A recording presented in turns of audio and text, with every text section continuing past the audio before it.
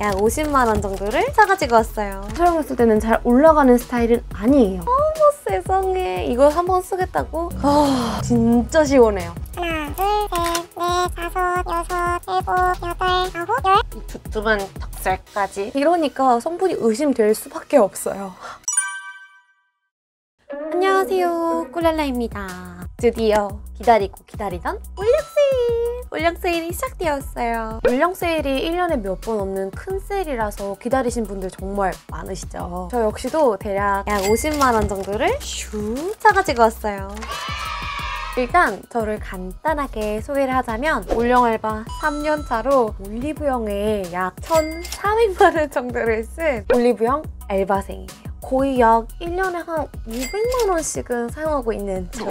올해는 약 300만원 정도를 사용을 했네요. 이번에 올리브영에서 내돈내산으로 구매했던 쇼핑 하울들, 그리고 추천템과 비추천템까지 다양하게 살펴보도록 하겠습니다. 순서는 헤어, 색조, 세정앤위생, 마지막으로 기타템까지 4단계로 걸쳐서 보여드릴 테니까요. 시작해보도록 하겠습니다. 맨 처음은 요즘 정말 핫한 템이에요. 짜잔! 가이의 김고운 멀티밤으로 37,800원에서 29,400원으로 할인하고 있습니다. 이 제품 광고 정말 어디서든 엄청 많이 보이는데, 그래서 그런지 매장에서 근무를 할 때도 가이밤 어디 있어요? 라고 물어보시는 분들이 정말 많이 오셔요. 저 역시도 요즘 탄력이랑 이런 주름 같은 게 많이 신경이 쓰여서 이거를 바로 구매를 해봤습니다. 근데 결론부터 말하자면 저는 굿즈예요. 일단 멀티밤 자체가 굉장히 끈적끈적하고 리치한 질감이라서 찐덕찐덕한 사용감인데, 이런 끈적이는 느낌을 정말 싫어하거든요. 광을 내는 메이크업을 할 때 이런 제품을 사용하면 정말 좋아요. 그런데 막상 이거를 메이크업을 사용을 하니까 살짝 밀림이 있더라고요. 그리고 묻어나는 현상까지. 마치 바세린을 바른 것 같은 느낌이라서 조금 아쉬웠습니다. 그래도 이 제품의 장점은 언제 어디서나 쉽게 보습을 줄 수 있다는 점이 정말 큰 장점이에요. 목이나 눈가에 바로바로 보습을 줄 수가 있어요. 하지만 아쉽게도 제게는 잘 맞지 않았는지 눈가가 살짝 붉어지더라고요. 성분을 찾아보니까 쉐어버터가 들어가 있었는데 쉐어버터 때문에 그럴 수도 있겠다 싶었어요. 그래도 샀으니까 아까워서 이런 팔꿈치나 아니면 발꿈치 같이 보습이 많이 필요한 부분에다가 사용을 할 것 같습니다. 그리고 다음 템은 점점 나이를 먹어가는 걸 느끼는 요즘. 제가 내일 모레 30이라 확실히 피부도 구석구석하고 건조해서 탄탄함이 많이 떨어져 가고 있어요. 그래서 그런지 요즘 콜라겐도 엄청 챙겨 먹고 피부과도 한번 가보고 기능성 화장품에도 눈이 진짜 많이 돌아가는데요. 그래서 열심히 사용해본 이 제품, 한율의 힘찬콩 탄력 세럼 기획으로 38,000원에서 26,600원으로 할인하고 있습니다. 요즘 확실히 피부 탄력이 많이 떨어졌는데 그렇다고 매번 피부과를 다니기에는 솔직히 좀 부담되는 게 사실이고, 또 피부 탄력은 확실히 꾸준한 관리가 정말 중요하잖아요. 그래서 당장 내가 신경 쓸 수 있는 것부터 해보자 해서 이 세럼을 2주간 꾸준히 사용을 해줬었어요. 근데 보통 탄력 제품들은 굉장히 찐덕찐덕하거나 너무 리치하거나 유분기 좔좔한 느낌 아시죠? 근데 이거는 유분기 막 좔좔한 느낌? 전혀 아니었어요. 얼굴에 발랐을 때 흡수가 쫙 깔끔하게 흡수가 되었고 촉촉함과 탱글, 쫀득 한만 남더라고요. 그 상태에서 크림을 안 바르고 화장을 해주면 오히려 피부 밀림 하나도 없이 엄청 흡수가 잘 되는 느낌? 진짜 피부 장벽을 촘촘히 채운다는 말이 바로 이 말이구나 라고 느꼈었어요. 그리고 이걸 제가 사용하면서 정말 좋았던 점이 프리지 계면활성제 합성색소 실리콘 오일 등 9가지 프리 제품의 포뮬라라서 하이포알러지 테스트, 민감성 테스트까지 모두 완료한 제품이라서 조금 더 민감성 피부분들도 사용할 수 있는 제품이라 좋았었어요. 특히 올영세일 기간 동안은 짜잔! 이 괄사까지 같이 증정되어 있는 기획이 26,600원이라서 세럼 바른 다음에 이 괄사로 슉슉 마사지 해주면 확실히 탄력도 올라가고 이 두툼한 턱살까지 확실히 제거가 될 것 같은 느낌이라 더더욱 만족스러웠어요. 이 괄사 마사지도 솔직히 은근히 가격대가 있는 편이잖아요. 그런데 세럼이랑 같이 겟할 수 있으니까 완전 핵이득. 역시 제가 이래서 올영세일만 기다린다니까요. 여러분들도 올영세일 때 이 제품으로 탄력 꽉 차게 잡아보세요.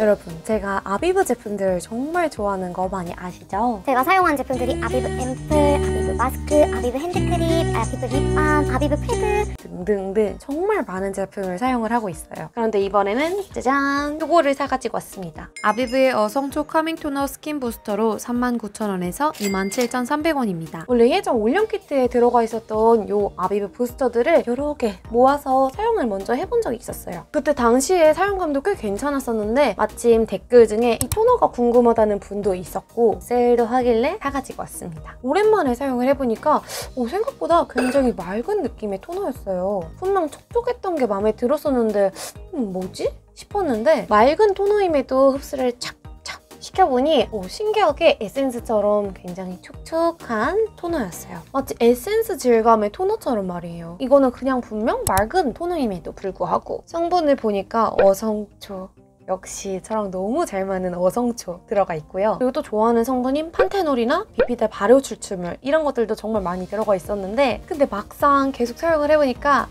무난무난한 토너였어요. 안 좋다는 것 전혀 아니고 좋아요.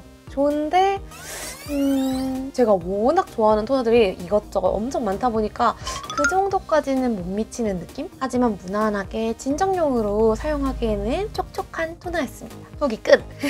다음 짠! 아로마티카 티트리 퓨리파잉 토닉으로 13,000원에서 8,500원으로 할인하고 있습니다. 네, 또 사가지고 와버렸습니다. 이게 도대체 진짜 몇 번째 구매인지 이거는 저번에 하울에서 제가 보여드렸으니까 링크만 올려드리고 바로 스킵할게요. 진짜 이거 완전 찐사랑!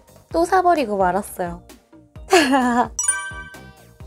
그 다음 색조로 넘어가 볼게요. 이번 휴가 때 오랜만에 친구들을 만났었는데 친구를 오랜만에 만나서 그런지 친구가 너무 피부가 좋아 보여서 뭐야 피부 어떻게 한 거야? 뭐 한 거야? 하고 물어보니까 그 친구는 피부 화장을 한 것도 아니었고 따로 뭘 한 것도 아니었고 바로 이 토너 크림을 바른 거였어요. 유일한 시더 매직 토너 크림으로 29,000원에서 23,200원입니다. 이 토너 크림이 굉장히 촉촉하고 텁텁하게 올라오지 않아서 마치 수채화처럼 맑고 투명한 느낌? 그래서 저도 바로 구매를 해서 사용해봤습니다. 확실히 다른 토너 크림처럼 텁텁하지 않고 정말 촉촉하고 맑은 느낌이었는데 아쉽게도 저에게는 톤업되는 정도가 정말 약했어요. 진짜 표현되는 게 너무 맑고 예쁜데 제 피부는 까맣고 노란 편이라서 너무 밝아지지 않는 게 정말 아쉬웠습니다. 그 친구는 하얀 친구였거든요. 밝아지는 걸 좋아하는 저에게는 아쉬웠습니다. 그리고 또 이 토너 크림은 커버력이 없는 편의 토너 크림이기 때문에 피부가 좀 좋으신데 생얼처럼 그냥 정말 맑고 투명하게 연출하고 싶다 하시는 분들에게만 추천을 해드리고 싶어요. 그리고 짜잔! 이것도 친구가 사용하는 게 너무 예뻐 보여서 저도 구매를 해가지고 왔는데요. 이 제품은 워낙 유명해서 이미 많은 분들이 알고 있는 템이기도 할 것 같아요. 저도 맨날 사고 싶다 하기만 하다가 드디어 사게 되었네요. 힌스 트루 디멘션 레디언스 밤으로 29,000원에서 23,200원입니다. 물광처럼 완전 맑고 투명하게 연출하기 정말 좋은 힌스 레디언스 밤. 저는 두 가지 컬러를 사가지고 왔는데 아예 색상이 없는 타입 하나랑 웜톤으로 되어 있는 컬러를 하나 사가지고 왔어요. 어디 있는지 지금 잘 모르겠는데 아무튼 이걸 사용해보니까 정말 맑고 투명하게 예쁜 광이 올라오는데 바르기 전에는 이거 너무 끈적끈적거리는 거 아니야? 했는데 nope! 전혀 끈적끈적거리지 않고 쫀쫀한 느낌? 신기하게 엄청 끈적거리는 질감이 전혀 아니었어요. 그리고 이거 트러블 나는 거 아니야? 했는데 이것도 nope! 지금까지 계속 사용을 했는데 트러블이 난 적이 단 한 번도 없어요. 아까 이 토너 크림을 바르고 이 레디언스 밤을 같이 광대랑 코 이런 데에 같이 발라주면 세상 고급지고 예쁜 광이 막 뿜뿜. 마스크를 안 쓴다면 생각보다 오래오래 유지되는 것도 너무 신기했고 광이 지금까지 봤던 그냥 일반적인 그런 광이 아니라 정말 쫀쫀하면서도 고급스러운 광이라서 저는 정말 만족을 했습니다. 이게 조금 솔직히 말해서 정말 비싼 감이 없지 않아 있긴 해요. 이 정도까지밖에 나오지 않기 때문에 굉장히 비싼데 정말 흔한 광이 아니에요. 후회 없습니다. 제가 한번 발라볼까요?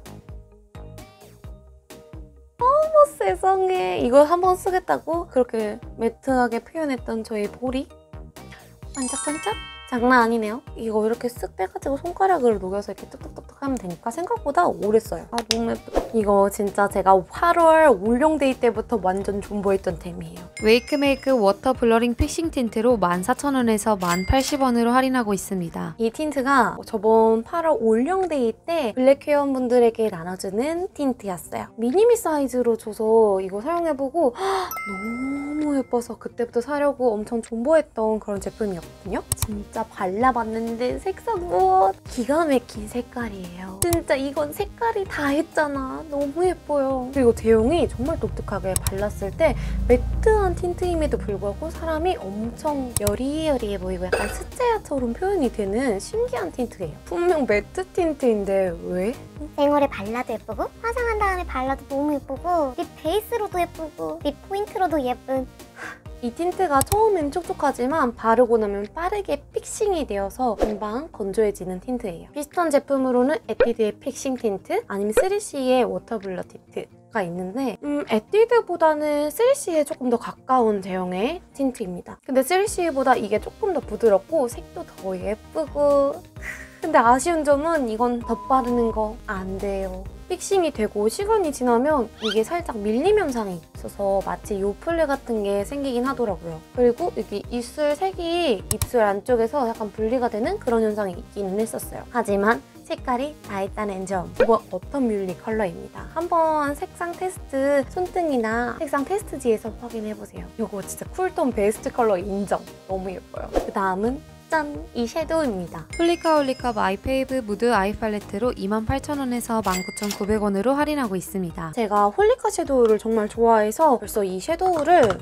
짠! 마지막으로 요거까지 3개를 다 모아버렸어요. 일단 이 섀도우는 발림성, 부드러움 다 좋고요. 미쳤어요. 심지어 향도 좋아요. 각각 해당하는 섀도우마다 잘 어울리는 향이 입혀져 있는데 이거는 복숭아 향이에요. 이 섀도우가 정말 신기한 게 고객님들이 테스트해보면 와 이건 섀도우 진짜 좋네요 하고 만족하는 섀도우 중에 하나예요. 그런데 발림성이 좋아서 그런지 가루날림까지 좋아요. 입자가 너무 고와서 가루날림이 있는데 이건 어쩔 수 없는 것 같아요. 근데 막상 또 눈에다 발라보면은 딱 밀착이 되어 있기는 해요. 그 바를 때 가루날림이 좀 심한 편이에요. 이거는 제가 정말 좋아하는 핑크색의 평상시에 아주 애용하는 컬러들이라서 걱정 없이 바로 샀는데 뜨든 무쌍인 전 음영 컬러가 무조건 필요하단 말이에요. 중간 음영이랑 진한 음영 진짜 꼭꼭 필요한데 근데 이 섀도우 컬러는 지금 딱 보시기에도 아사무사한 컬러들만 가득이고 음영 컬러는 이거 딱 하나밖에 없어요. 그래서 맑은 톤으로 메이크업 하는 분들 또는 여쿨 라이트 분들한테는 정말 딱인 제품이겠죠? 하지만 저에겐 음영이 정말 부족해서 정말 아쉬웠습니다.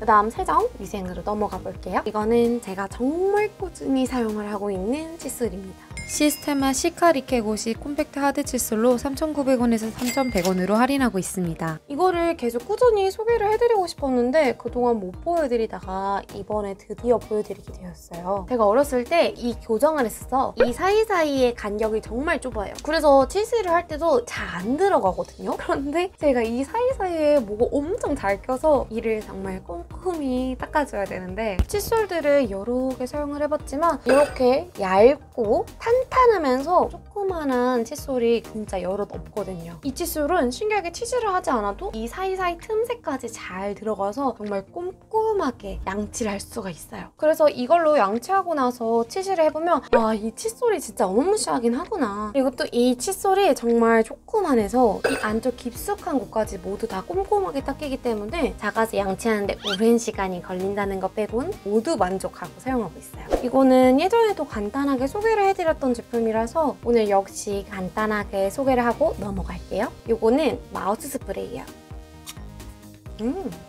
닥터풀스 브레스 스프레이로 1,500원으로 판매하고 있습니다. 이 마우스 스프레이가 굉장히 향긋하고 맵지가 않아서 향긋한 걸 좋아하는 분들에게 추천을 해드렸던 마우스 스프레이였거든요. 마치 풍선껌을 먹은 것 같은 그런 향긋함이라서 저는 좀 더 시원한 걸 좋아해서 덴티스테를 정말 잘 사용을 하고 있었어요. 그런데 최근 들어서 이거를 아주 잘 활용하는 방법을 알게 되어서 꿀팁을 알려드리려고 가지고 와봤습니다. 바로 이런 마스크 있죠? 이 마스크에다가 이 마우스 스프레이를 칙 한번 뿌려주는 거예요. 살짝 말린 다음에 착용을 하면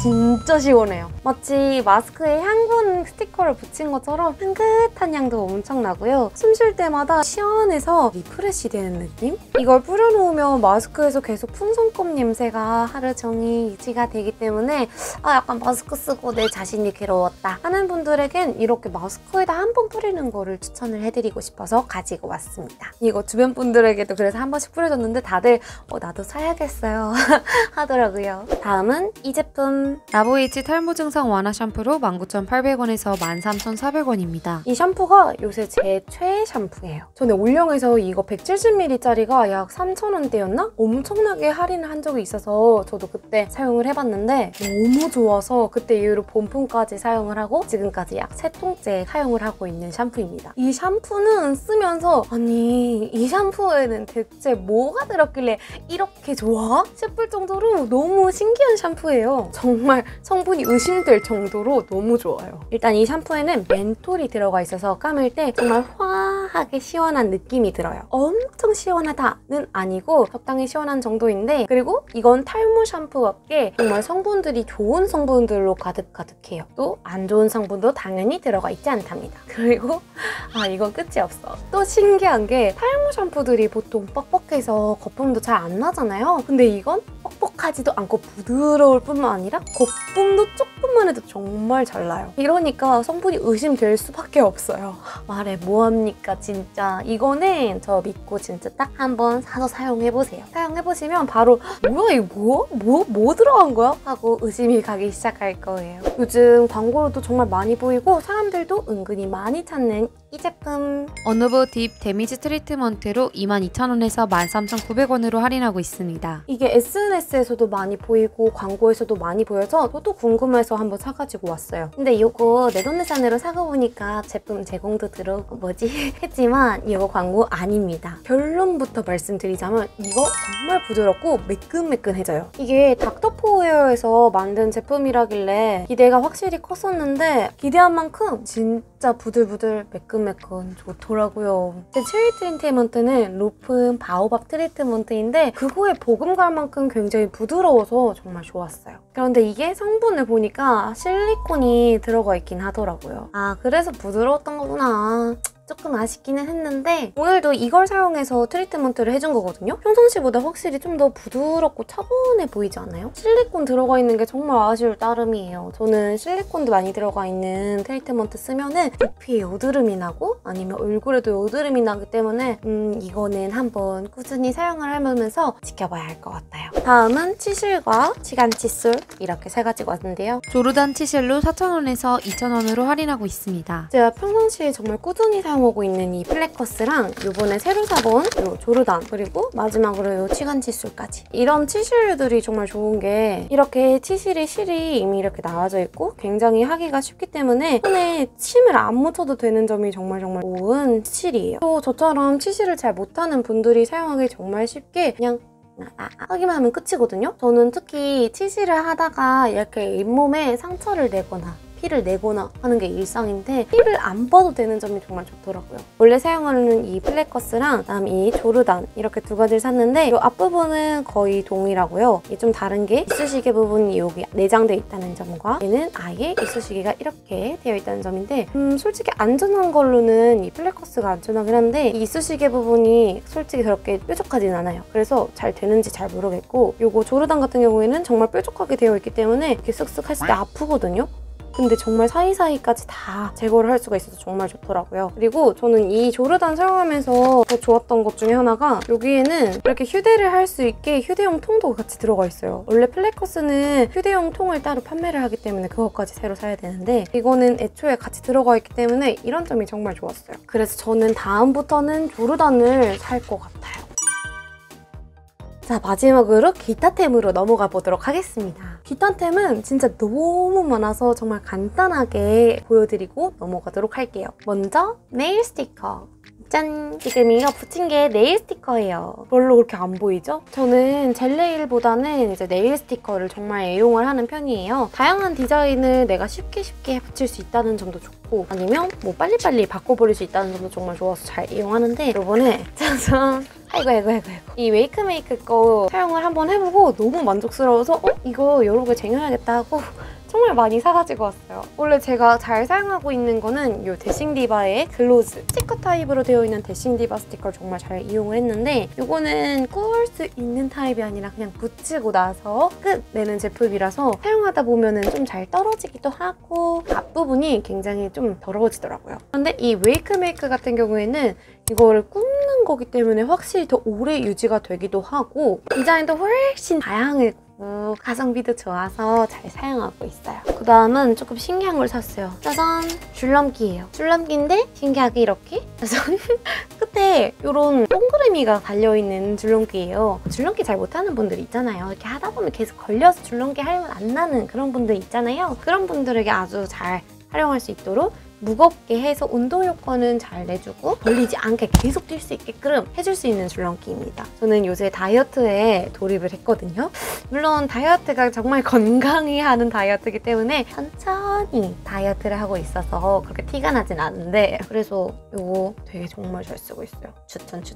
그다음엔 짠! 이거 퍼퓸이고요. 어떻게 생긴 거냐면 이렇게 하트 모양의 화장실에서 냄새를 안 나게 해주는 푸풀이 같은 옷체 타입이에요. 뭐라고 해야 되냐 이런 걸? 변기 방향제라고 해야 될까요? 화장실 이용을 했을 때 솔직히 집에서 쌀 때 말고 밖에서 쌀 때 조금 민망할 때가 있잖아요. 그래서 저는 푸풀이를 잘 가지고 다니면서 한 방울 톡톡 사용을 해준 다음에 이가를 싸는 편인데 액체다 보니까 손에 막 묻을 때가 있어요. 손에 묻으면 좀 찝찝하기도 하고 손에서 그 푸풀이 냄새가 오래 유지되기도 하는데 이거 같은 경우에는 고체 타입이라서 그냥 하나 쭉 넣고 오면 돼서 되게 편하더라고요. 그리고 제가 사온 거는 이게 라벤더 향이 나는데 그 안 좋은 냄새랑 같이 금방 샥 사라지게 도와주더라고요. 그 다음은 짠! 디어달리어 뷰러입니다. 저번에 샀었던 건데 저번에 제대로 보여드리지 못해서 아예 다시 가지고 왔어요. 이 디어달리어 뷰러가 유튜브에서 엄청 많이 보이는 뷰러잖아요. 근데 저는 뷰러가 굉장히 많거든요.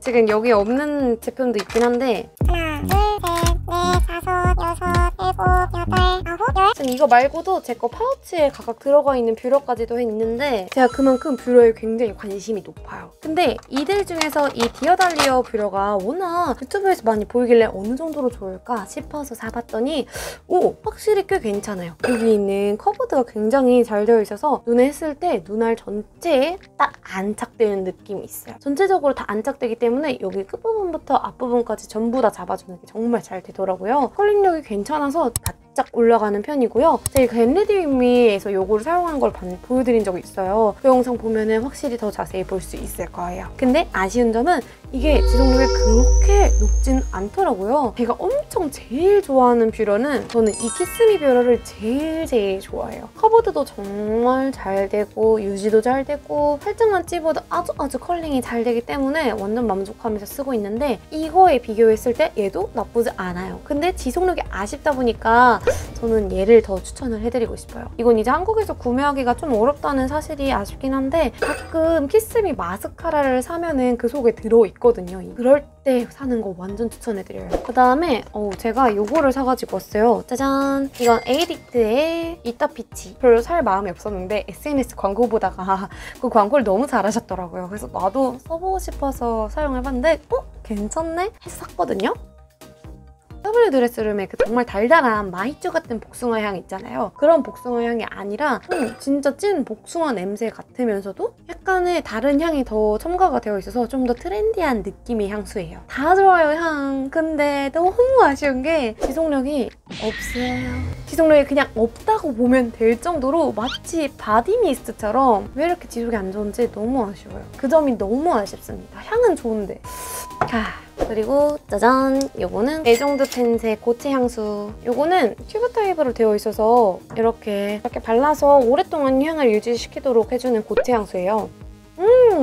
이 향이지. 저는 일단 파우더리 향을 좋아하고 머스크 향수, 약간 씻은 듯한 느낌의 그런 향들을 되게 좋아하는 편이에요. 근데 이거는 바질 앤 만다린이라는 향인데 탑노트가 라임, 만다린, 미드리, 바질, 라일락, 마지막 베이스가 베티버랑 머스크 향이에요. 역시 머스크가 들어가 있으니까 제가 좋아하는 파우더리한 향이면서도 라임이랑 만다린이 가져다준 그 시원한 향이 같이 있기 때문에 정말 내가 좋아하는 향이라서 이게 근데 발라주면은 진짜 오랫동안 유지가 되어서 향수를 한 2DP를 뿌린 것 같은 느낌이라서 되게 좋아서 잘 쓰고 있어요. 이거는 저한테 나는 향도 좋지만 제 남자친구에게서 나는 향이었으면 좋겠어서 남자친구한테도 선물을 해줬습니다. 그다음에 제가 쌍꺼풀이 없다 보니까 정말 속눈썹, 뷰러 이런 거에 되게 관심이 많아요. 그러다 보니까 이번에 그 올리브영에서 파는 이런 속눈썹 고데기나 고데기 뷰러를 사가지고 왔어요. 이거는 원래 예전에 샀었던 에스쁘아, 결론부터 말하자면 얘는 예요. 사지 마세요, 여러분. 그 다음으로 얘는 꽤 괜찮아서 사용할만 하다 했던 모아 고데기 뷰러예요. 이거는 실리콘으로 이루어져 있기 때문에 이게 속눈썹에 되었을 때 별로 이렇게 다치지 않게끔 할 수도 있고, 그리고 앞부분에는 길게 해줄 수 있고, 그리고 뒷부분으로는 조금 더 세심하게 할 수가 있어서 속눈썹 밑부분이랑 윗부분 둘 다 할 수 있어서 좋았어요. 근데 얘는 되는 형태다 보니까 뷰러를 하고 나서 마스카라를 바르고 나서 했을 때 이렇게 좀 잘 떨어지지 않게끔은 해주지만 이거 단독으로 사용했을 때는 잘 올라가는 스타일은 아니에요. 그래서 그런 부분이 조금 불편하다 라는 생각이 좀 들었지만 요번에 올리브영에 새로 들어왔던 요 고데기 뷰러라는 걸 사봤어요. 이 고데기 뷰러는 뷰러이면서도 뷰러에서 온도가 나와서 이렇게 했을 때 오랫동안 컬링도 시켜주고 오랫동안 유지를 시켜주는 건데, 결론부터 말하자면 저는 여러분 이 두 개보다 이거 완전 추천해드리고 싶어요. 확실히 뷰러 형태다 보니까 엄청 잘 돼요. 엄청 뜨겁지도 않아서 좀 더 안전하게 사용을 할 수가 있어요. 왜 보통 뷰러에다가 라이터로 지져가지고 이렇게 사용하는 분들 있잖아요. 너무 위험하잖아요. 눈 데이면 어떡해요. 그리고 속눈썹 다 끊어지면 어떡해요. 근데 얘는 적정한 온도로 들어가기 때문에 안심하고 사용을 할 수가 있으면서도 잘 되더라고요. 근데 이게 아쉬운 점은 이게 물이 절대 닿으면 안 돼서 이게 더러워지기 전에 맨날 깨끗이 닦아줘야 된다는 점, 그리고 이 부분이 패킹을 갈 수가 없게 되어 있어서 이 부분을 너무 세게 사용하면은 이건 다시 사야 된다는 점, 그 점이 조금 아쉽긴 했는데 이거 이렇게 충전기로 충전해서 사용할 수 있는 제품이다 보니까 조금 더 경제적으로 사용할 수 있다는 점도 좋았고, 이게 확실히 유지력도 괜찮으면서 컬링이 딱 예쁘게 C컬러 짱하게 연출을 할 수가 있어서 정말 좋았어요. 이건 사고 후회 없이 사용하고 있어요. 그다음 마지막으로 보여드릴 거는 짜잔! 이 제품. 이거는 라운드어라운드의 필로우 미스트예요. 스프레이 타입으로 되어 있는 거라서 안대나 아니면 베개 같은 데에다가 칙칙 뿌려주면 되는 제품이거든요. 이 향이 로즈마리 향이랑 편백수 향 이런 향들이 가득가득하기 때문에 잠자기 전에 나는 잠이 잘 안 와 하시는 분들 베개에다가 딱 뿌리고 자면 정말 편안한 향이 가득해져서 잠이 더 잘 와요. 요새 잠을 정말 잘 못 자는 편인데 이렇게 안대에다가 칙칙 뿌려서 하고 자니까 너무 잠이 솔솔 잘 오더라고요. 이 향을 간단하게 그냥 설명을 해드리자면 이 향이 교보문고 핫트렉스 가면 나는 향 아세요? 교보문고 핫트렉스에서 나는 그 향이 나요. 너무 신기해. 제가 그 향 좋아하는데. 자, 이렇게 올리브영 세일에서 제가 구매했던 모든 것들을 다 보여드렸습니다. 진짜 올리브영 세일 쇼핑 하울이 저는 제일 재미있어요. 또 이번 올영 세일에서 구매했었던 것 중에서 성공한 것도 많았지만 아쉽거나 실패했던 제품들도 많았어가지고 조금 더 재미있었던 것 같아요. 조금 더 디테일하게 보여드리고 싶어서 제가 말뿐만 아니라 직접 사용한 모습들도 같이 보여드리게 되었는데 도움이 되셨을까요? 그럼 다음 영상에서도 더 재미있게 찾아뵙도록 하겠습니다. 아마 이제 가을 옷을 보여드리게 되지 않을까 싶어요. 제 룩북 영상도 많이 사랑해주세요. 그럼 안녕! 다음에 또 만나요.